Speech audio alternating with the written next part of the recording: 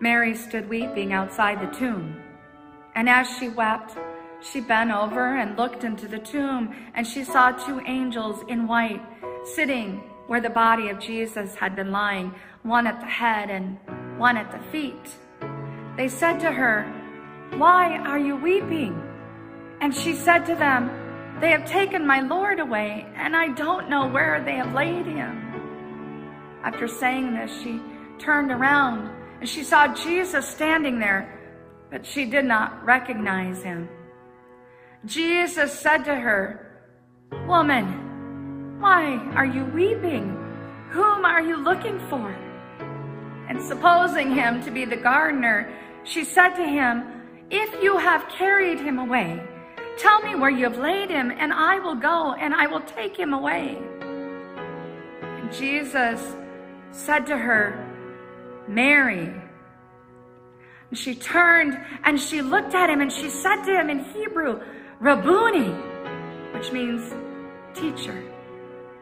And Jesus said to her, "Do not hold on to me, for I have not yet ascended to my Father. But go and tell my brothers that I am ascending to my Father and their Father, to my God and their God."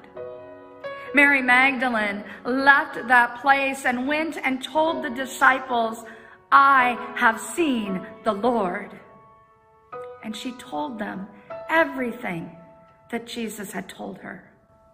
On that first Easter morning, out of devastating heartache, from that place of weeping and loss, the first witness to the resurrection announced good news to the disciples and to the world. "I have seen the Lord." This year, from our own place of weeping and loss, we continue to proclaim the good news of God's victory over sin and death. This year, out of devastating heartache, we announce, "Still, we have seen the Lord." I have seen the Lord. This year, countless years after Mary became the first witness to the resurrection, we celebrate 50 years of Lutheran women being ordained in the United States, 40 years of women of color being ordained, and 10 years of LGBTQIA+ individuals being able to serve freely. We look forward to celebrating these milestones in person at the 2021 Northeastern Iowa Synod Assembly. In the meantime, we offer this video with gratitude for the women currently serving in our synod as ordained ministers of word and sacrament, and for all those who came before us in the struggle for the gifts and calling of all God's people to be acknowledged and honored. All baptized Christians are called to share in Christ's ministry of love and service in the world, to the glory of God, and for the sake of the human family and the whole creation. We sing with the psalmist, "Be joyful in the Lord, all you lands. Serve the Lord with gladness, and come into the divine presence with a song. Know this, the Lord is God, the one who made us and to whom we belong. We are God's people, the sheep of God's pasture." Out of this flock, God has instituted the office of ministry of word and sacrament. The church entrusts this office to those who have accepted the church's call. When a pastor is ordained and installed in a congregation, they receive this charge from 1 Peter 5, verses 2 through 4. Tend the flock of God that is in your charge, not under compulsion, but willingly, not for sordid gain, but eagerly. Do not lord it over those in your charge, but be examples to the flock. And when the chief shepherd appears, you will win the crown of glory that never fades.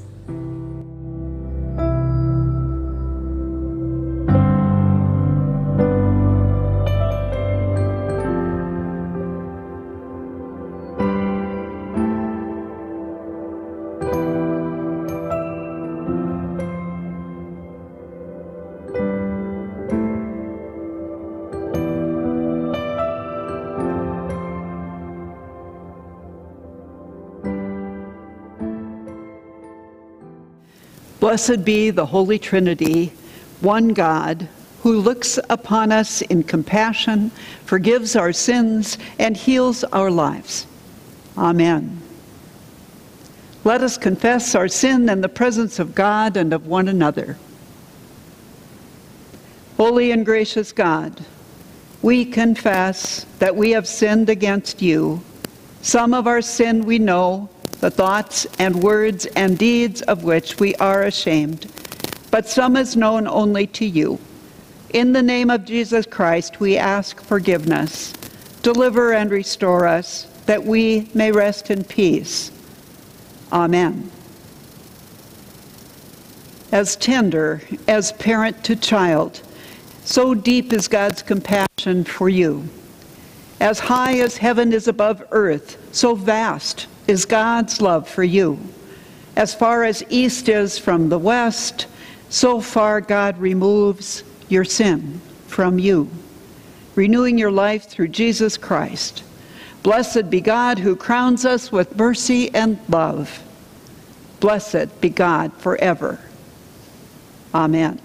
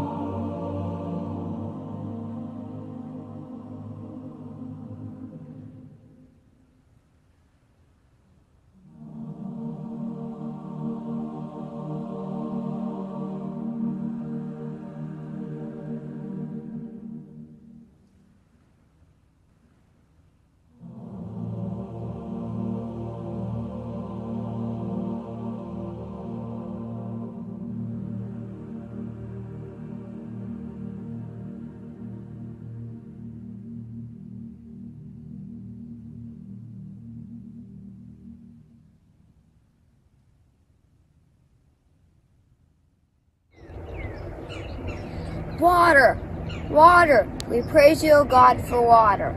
The cedar, shellrock, Iowa, skunk, Upper Iowa, turkey, Maquoketa, Wapsie, and Mississippi rivers.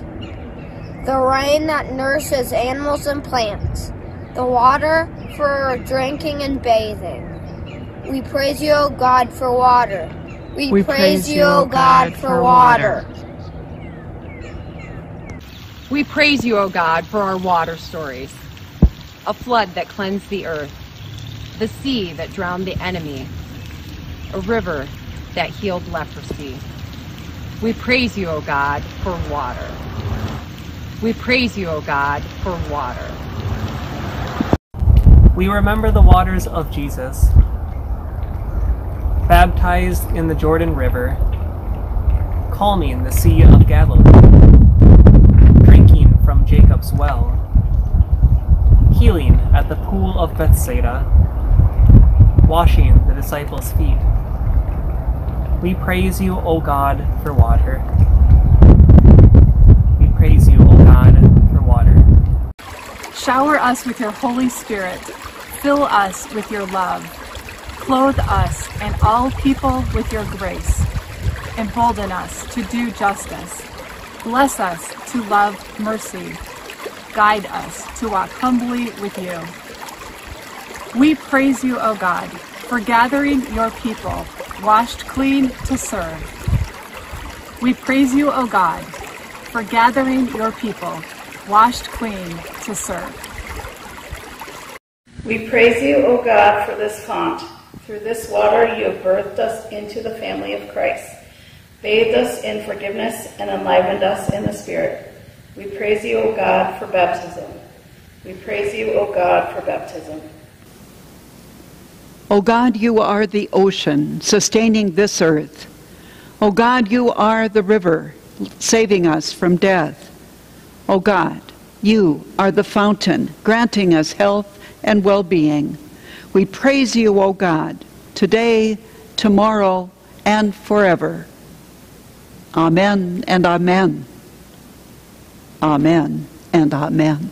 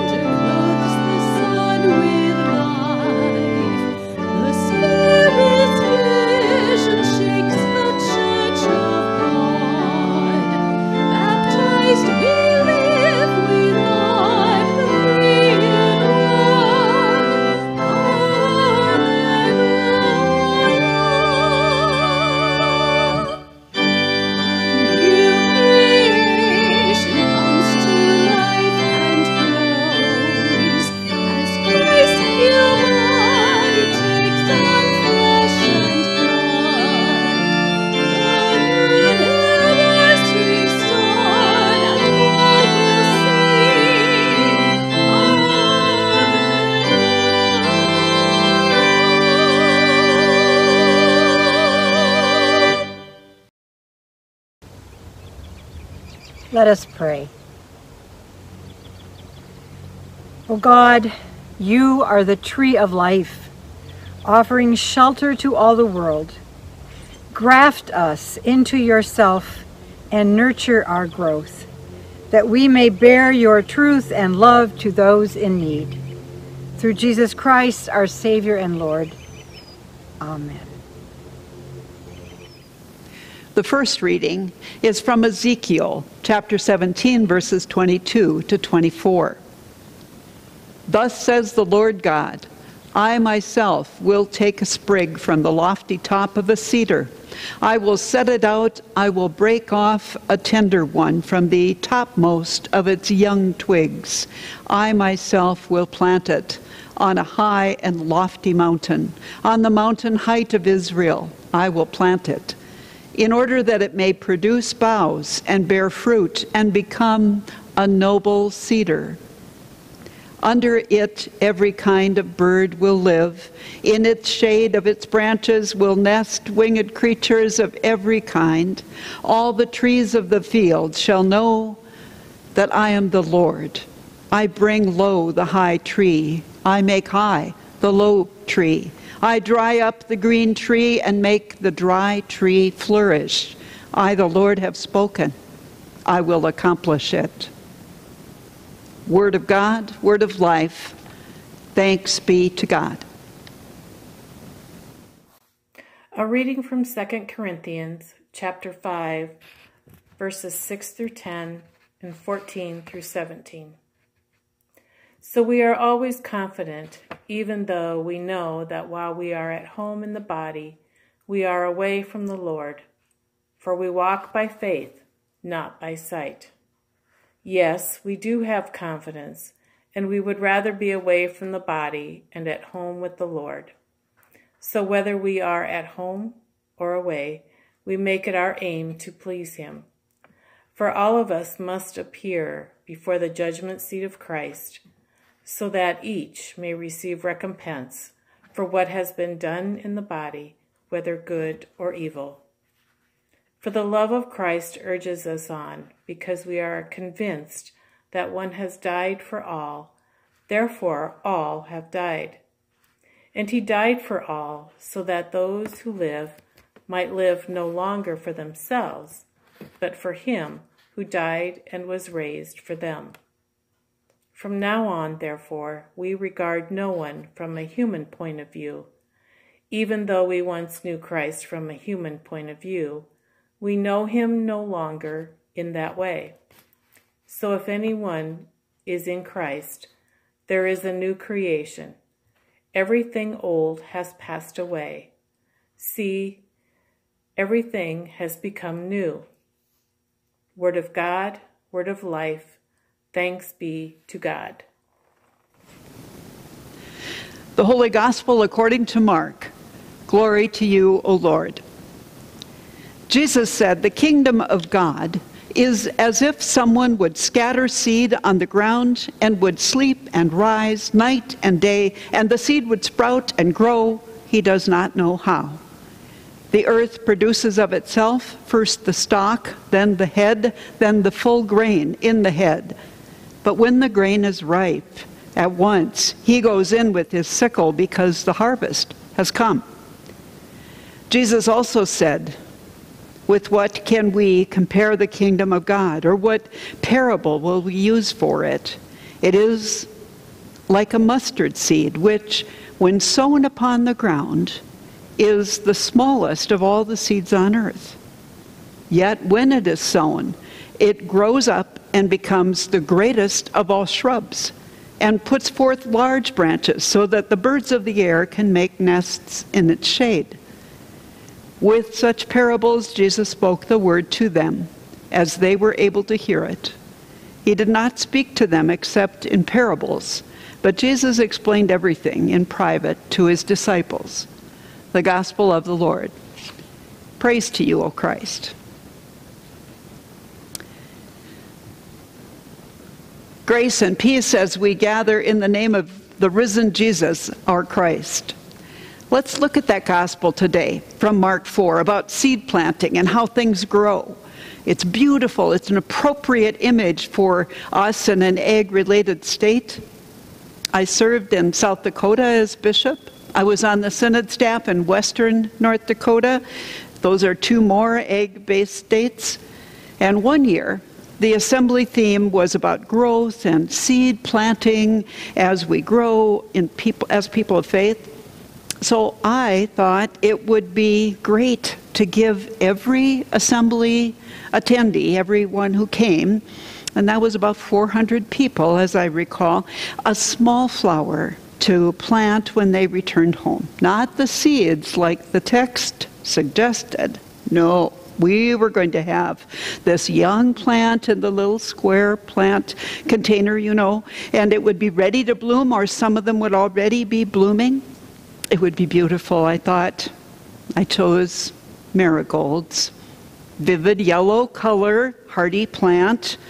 Pretty inexpensive when you're buying such a quantity. What could be wrong with this plant? Do you have any idea how many Lutherans at a Synod assembly are allergic to marigolds? Lots. Lots and lots.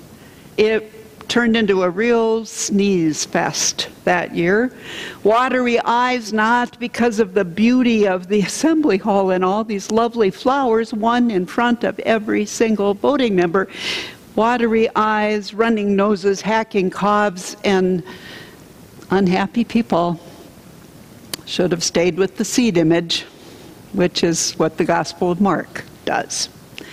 So see, aren't you grateful to be at a virtual assembly? No telling what I would have dreamt up and inflicted on you if we had all been together in person. Mark's text quotes Jesus talking about the kingdom of God. The kingdom of God, that doesn't just mean ourselves and Jesus. It doesn't just mean our neighbors and ourselves, or even our congregation and us, or the Synod, or even if we thought of every Christian on the face of the earth. The kingdom of God is bigger, even bigger than that. The kingdom of God is all of that, and then how God created the universe and set us into orbit in the heavens, and everything on the earth and under the earth, the all-encompassing kingdom of God. And the example to describe what that's like from Jesus is like a seed planted, then growing at a phenomenal rate, then coming to fruition and needing to be harvested, being ready to be harvested. So we learn, at least in the first section of Jesus' teaching, that the kingdom is urgent and is growing, and it is ready for harvest. In the second analogy, the kingdom, remember this is all the big kingdom, is like a mustard seed, one of the smallest seeds in the world, on earth. But from it comes this mighty bush, larger than others, capable of being a home to nesting birds. Surely that's some sort of status symbol in the bush world, don't you think? So in this section, Jesus teaches the kingdom is surprising and welcoming and goes beyond expectation. What does this mean? Siblings in Christ, in the Northeastern Iowa Synod today, as we celebrate the beginning of a new chapter, as we prepare our hearts to call a new bishop, as we face a time of coming out of pandemic, wondering what to keep and what to let go of, as we continue to take up the work of discipleship, of being followers of Jesus in the world, what does this text say to us, bring to us to carry today? One thing it tells us is that the kingdom of God is urgent. Well, what is urgent? Growing overnight into a crop that needs attention? That would in fact be urgent, how do we think about a crop that would come that quickly to harvest and still be of good quality and highly successful at the market? How has God sown our hearts with a burning passion for being nimble and ready to work and to serve and to be workers in the field when the harvest is upon us and it's time? This text has sometimes been cited, in fact, as evidence that God has grown, so to speak. God has grown enough servants of the gospel to serve the church wherever there is need. We in this part of Christ's church have struggled to fill pulpits, to recruit leaders, to gather seminarians in a time of pandemic and of changing pathways to ordination from what was always the one road and path. And our seminaries are actively creating new programs to meet the needs of the church and the needs of those individuals who are presenting themselves as called to serve Jesus. In our church today, this is urgent. The need is real. What else is urgent? The calling to reflect God's entire kingdom, big kingdom, in our communities of faith. To open our churches and our hearts to the presence of people of faith who don't look and sound like most of us do here on this Zoom meeting. Breaking down barriers of racism and standing together in diversity of gender and economics. In our church today, this is urgent. Secondly, what the text says to us today, in Jesus' second section, the kingdom is described as surprising, as unlikely as a small seed producing an oversized bush where birds could nest. What is surprising in our church today? What are the unexpected evidences of God at work among us? 50-40-10 is the commemoration of the ordination of women decision taken by our church, the ELCA, or its predecessors, 50 years ago. It's a celebration for the 40th anniversary of the first African-American woman to be ordained as a pastor. And it's a celebration for the 10th anniversary of our church-wide decision to recognize the calls to ordained service of humans who identify in the LGBTQ community. This is still surprising.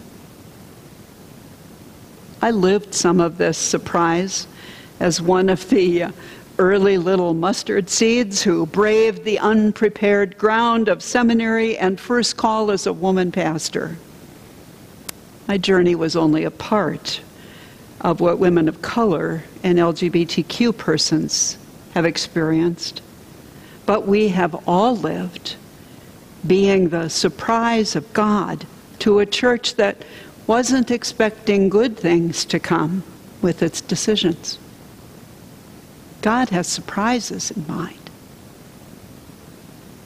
The God of dependability and promised presence with God's people forever and ever, amen. That God is also the same God who surprises us with grace sufficient for each day, with new life where it seemed that death had won the day, and with hope for all the surprises yet to come. What does this text mean for us today, we ask? The kingdom of God, it means. Right here, right now, in this virtual space, filling us with a passion for all that is urgent in our world and our church, which we are uniquely able to harvest, to gather, to carry forward. What does this text mean for us today? The kingdom of God right here and now in this virtual space, filling us with the surprises of what God is up to now. With God infusing our smallest actions and deeds with love that grows the outside and grand possibility of others of God's people finding a home here in our church with us. The kingdom of God is filled with surprises we cannot yet see, born of seeds so small we hardly noticed they were planted. Siblings in Christ, the kingdom of God, in Mark's text today, the one described by Jesus the Christ, is right here and right now. God is speaking here and now to us through this word, calling us to urgency in mission and readiness for surprises of God's unique making. Thanks be to God. Amen.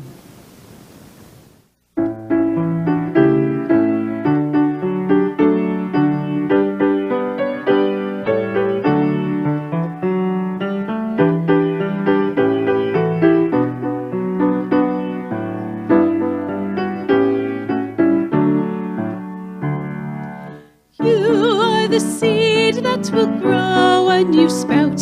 You're a star that will shine in the night. You are the yeast and a small grain of salt, a beacon to glow in the dark. You are the dawn that will bring a new day. You're the wheat that will bear golden grain. A sting and a soft, gentle touch to witness wherever you go. Go, my friends, go to the world, proclaim the great love of God. Messengers to tell the way of life, peace and pardon for all. My friends, a loyal witness from the dead Christ arose. Oh, I'll be with you forevermore till the end of the world. You are the flame that will lighten the dark, so resplendent with hope, faith, and love. You are the shepherds to lead the whole world to waters and pastures of peace. You are the friends that I chose for myself. You're the wood that I want to proclaim. You are a new reign of God built on rock, where justice and truth are at home. Go to the world, proclaim the great love of God. Messengers who tell the way of life, peace and pardon for all. Be my friends, a loyal witness from the dead Christ arose. I'll be with you forevermore till the end of the world.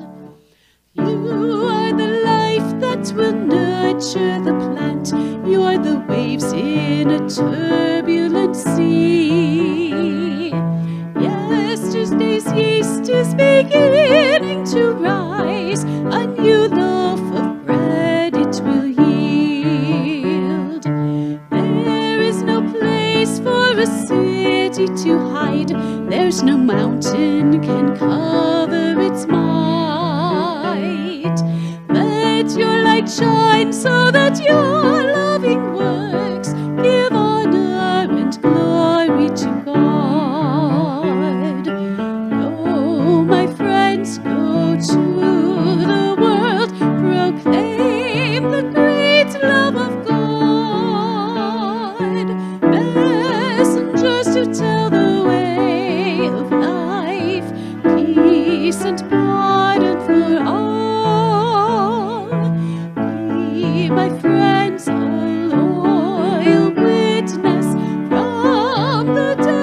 Christ arose. Oh, I'll be with you forevermore, till the end of the world.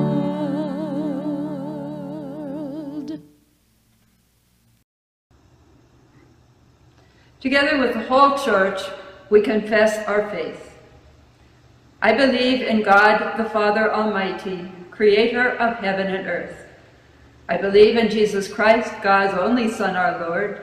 He was conceived by the Holy Spirit, born of the Virgin Mary, suffered under Pontius Pilate, was crucified, died, and was buried. He descended to the dead. On the third day he rose again. He ascended into heaven, and he is seated at the right hand of the Father. He will come to judge the living and the dead. I believe in the Holy Spirit, the Holy Catholic Church, the communion of saints, the forgiveness of sins, the resurrection of the body, and the life everlasting. Amen. Let us come before the triune God in prayer. Holy God, you plant the seeds of faith in every nation. Enliven your church so that the good news of your grace may root and grow throughout the world. Lord, in your mercy, hear our prayer. Creator, even the trees, shrubs, and flowers delight in your goodness. From the depths of the soil to the highest mountains, bring forth new plants. Restore growth to places suffering drought. Lord, in your mercy, hear our prayer. Judge of nations, we pray for our leaders and those in power. Grant them the ability to regard those under their charge with humility, dedicating their lives in service to others.